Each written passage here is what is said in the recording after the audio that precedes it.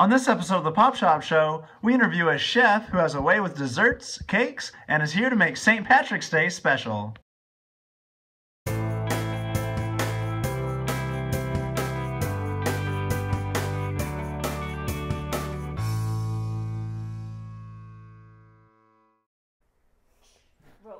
Hey everybody, welcome to episode number 15 of the Pop Shop Show. It's our Happy St. Patrick's Day episode, and I'm very, very excited. I've got my very good friend Beth here. Why don't you introduce yourself a little bit, Beth? Who are you? How do you know me? How do you know the shop? What do you do? I'm Beth, and I know you because you're my friend. I am a chef, sort of. I cook food. Woohoo! Professionally. Professionally. Like a chef.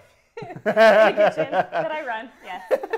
Right on. So we became friends, I want to say 5 or 6 years ago, Yes. right when I got home from my mission. Beth's good friends with both my brothers, Tyler and Chad, for those of you who know them. And I became friends with all of their friends the second I got home from my mission, including my wife, Brooke, who's behind the camera right now. That's who I was pointing to. But so we've been good friends for a long, long time. And how long have you been doing the chef thing? About 8 years, and That's awesome. I started when I was 20 and just fell in love with it and kept going, and Here we are. here we are. 8 years later. 8 years later. You know, you actually made Brooke and I's wedding cake. I did. When we got married, and that was super special. I know that you've made cakes for different parties at our house and stuff like that. You made an Oscars cake for an Oscars party that we had. You made a cake in the shape of my brother's face. Yeah, I started in the kitchen with my mom when I was about 2 years old. So we've been Oh my gosh. kind of grew up with it, but never really discovered how much I wanted to do it for a career until I was in my 20s. The cake started when I was a nanny in New York, and I had to make a cake for the little boy, and he wanted a truck cake. And I didn't know how to do it, so it ended up looking really weird, but I got it. And then I just sort of liked it, so I kept building on the talent and watching YouTube and Googling things until I figured out how to do everything. YouTube University, right? Yep. Today, we're going to be making something that's much, much simpler than that, so no worries there. We're going to be making chocolate pretzel 4-leaf clovers, which is for St. Patrick's Day. We actually have a little decoration here, and you probably can't read it in the camera, but I'm going to read it to you guys. So it says, a best friend is like a 4-leaf clover, which is what we're making today. It says, hard to find, but lucky to have. Aww. Thanks for being my friend. Yeah. But how cute is that? Okay. Anyways, we're going to get going. Really, really simple, guys. A lot of you guys don't know that we make pretzels here at the shop, but we do. We do chocolate-covered pretzels. We do candy-covered pretzels. Have you ever had any of our stuff? Yeah. That's good, huh? It's delicious. Yeah, I like the almond-coated pretzels myself. Those are my favorite. But the only thing you got to know about pretzels is that they're actually really, really easy to have a lot of fun with. And so we're just going to be dipping them in white chocolate.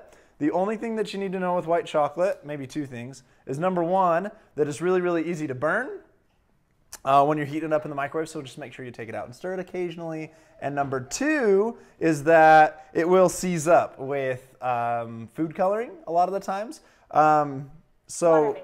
Yes, water-based food dye. And so we have powdered food coloring that we use in the shop here that is a little bit better off, but just make sure once you put that food dye in there that you don't dilly-dally. You got to go. You got to dip and you got to go. So actually, could you start spraying our pan for us? Chef Beth. Do people call you chef at work? No, they call me Beth. Okay. Because I know some kitchens are like really like militaristic. I just like to keep it fun and You casual. know, chef, sous chef, yes chef, no chef. No. I've watched Iron Chef, so basically I know how that goes. I'm a chill chef. That's good. That's good. Probably better to work with, right? Okay. So I'm going to put a little bit of green in here, and I'm not sure exactly how much we'll use. I'll put a little bit of extra in if I don't think it's St. Patrick's-y enough. So I'm going to stir this up really, really fast. Like I said, once you stir it, you got to go. So, see, there you can see it's not seasoned up like it would with a water-based food dye, like you said. And it's nice and green for our St. Patrick's Day. So, you want to do the honors and dip the first one? Sure. Dip the first one, then you just throw it in the middle of the dip it? tray. What side Oh, just do like you all dip the it? way. Oh, like Yeah, we're like going all of the it. way in? Yeah. We're going to get all kinds of messy, which is why we've got our gloves on today. Don't try this at home unless you're ready to make a little bit of a mess. Just right in the middle. Nice. Okay. Now, so here's how it's going to look like a clover, okay? So we're not just dipping pretzels because it's fun, although it is.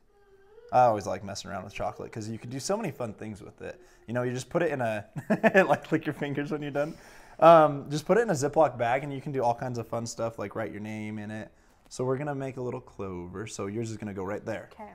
Okay. And Brooke, maybe actually you can bring the camera in for a close-up on this. As you can see right there, you've got your little flower here. It's upside down for the camera, unfortunately.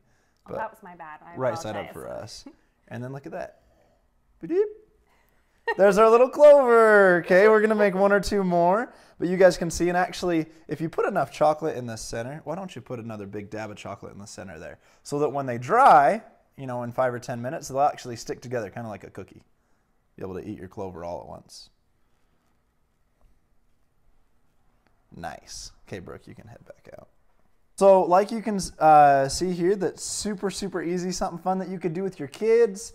You know, if I can make it, a kid can definitely make it, you know. So lots of fun, and as you can see, it doesn't take very long. The only thing is you're going to want to make sure you let the chocolate dry. That one doesn't look as good. I think it's because I dipped 2 of these and you dipped the most of those ones. I think you're better than I am. Fix it with a little detail. Yeah. There you go. It's all in the See, details. look at this. You know, a professional touch. You know what I'm saying? Makes all the difference. I'm just going to put my little stem there again. Ba-doop. So, Beth, we're just finishing up our third one right here. Real quick, where are you working right now so that we can try some of your delicious food? I am working at the Lion House down in Salt Lake City on Temple Square, and I run their banquet kitchen, so don't confuse it with the pantry restaurant because that's below me. Not below me, it's just it's like in the basement. Physically below. below. Different floors.